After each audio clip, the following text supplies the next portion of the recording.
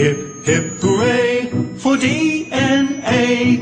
It provides the key to the plans for making everything in you and me. Welcome to the past HSC exam question videos. What we're going to do in this video is we're going to cover this exam question, which comes from the Biotechnology chapter. While doing the second, I'll read the actual question. Once you read the question, get about 5 seconds to pause the video. Once you pause the video, attempt the question, and then press play when you're ready. The question itself is this. A woman recently conceived, obviously I was supposed to be in front of the E, conceived Britain's first baby guaranteed to be free from hereditary breast cancer. Doctors screened for an embryo that was free from a gene that causes breast cancer. The screening was performed due to the long history of this form of cancer in the family and the fact that any daughter born with the gene would have a 50 to 80% chance of developing breast cancer. A. Explain the possible impact of this reproductive technology on the genetic composition of the population, with 2 marks. B. Describe the potential impact of the use of reproductive technologies on the path of evolution using one named plant or animal that has been genetically altered. And that's with 3 marks. So when you're ready, pause the video and attempt the question.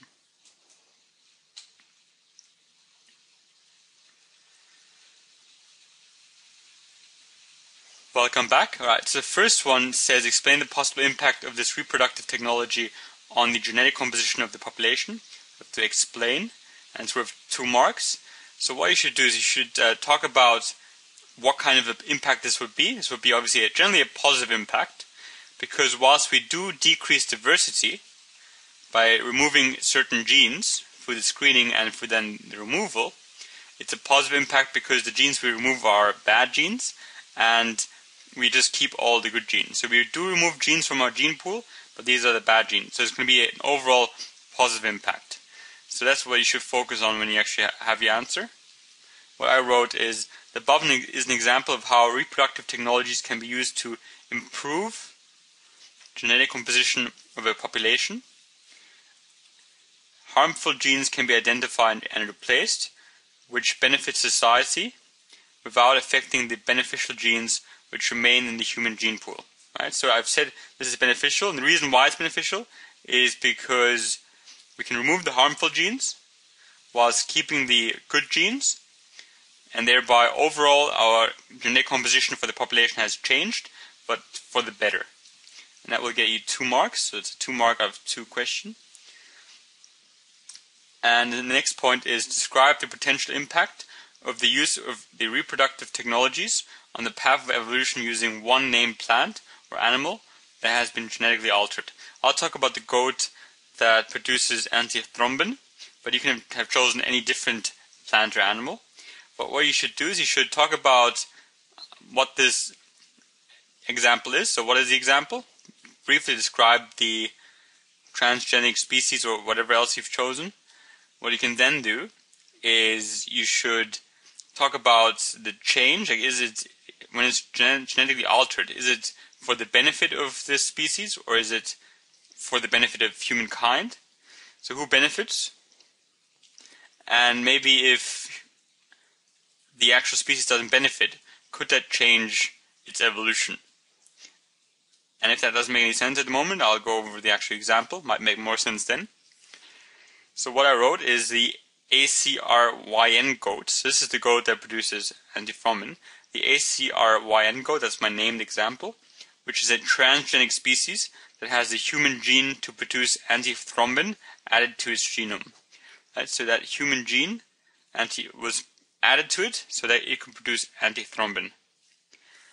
And it is a good example of how evolution of a species could be altered due to reproductive technologies.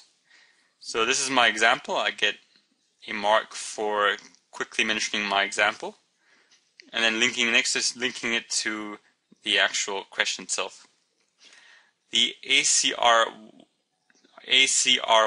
gene has no direct benefit for the goat, so this gene itself does not give the goat any survival advantage, but it's inserted to allow for the production of a human-required chemical. So it's definitely not going to be giving it any evolutionary advantage. It might not give it a disadvantage, but it's not going to give it an advantage. this gene could quickly join the gene pool and become dominant in sheep. Because we're selecting for it, it could take over, and eventually the gene pool could be quite common in the gene pool itself. Right, so at the moment I've established what my example is, and that the example, so that the gene that was added to it gives the goat itself no benefit, and if everything moves as it usually does, then this gene itself could become part of the gene pool for sheep. The next point will be the summing up point, where I wrap it all up. So what I wrote is, if the added gene has no effect on the sheep, then evolution of the organism will not be affected. So if there's a neutral effect on the sheep, then there's going to be no change in its evolution. But if the gene has a negative effect, which it could be some health consequences which we don't know yet, which might come in the future. So if it has a negative effect on the survival of the sheep, then its evolution might be affected, as a trait would be bad for it, as it might be bad for its chances of survival. Right? It's all about the survival of the fittest when it comes to evolution, and in this case, if it has a negative effect, that might mean that chances of surviving for the sheep that have this gene might actually decrease. So the evolution might not favor the sheep. That's only if the actual gene has a negative impact, which we don't know. It most likely has a neutral impact, but if it has a negative impact, then the actual evolution will be negatively affected. These will not be selected for in a normal, natural environment. Right, so that's what you should have focused on. You should have talked about the example, talked about, is this gene a benefit to it? In this case, I said it's neutral, but it could be, possibly could be bad. And then I talked about what happens if it's bad. If it's bad, then evolution will be affected, and it will be negatively affected. That's a 3-mark question, so you will get 3 marks for that. And where did those questions come from? They came from this point. Discuss the potential impact of the use of reproductive technologies on the genetic diversity of species, using a named example of a plant and animal that have been genetically altered. That was A and B came from that dot point. I hope that was useful. Thank you for watching.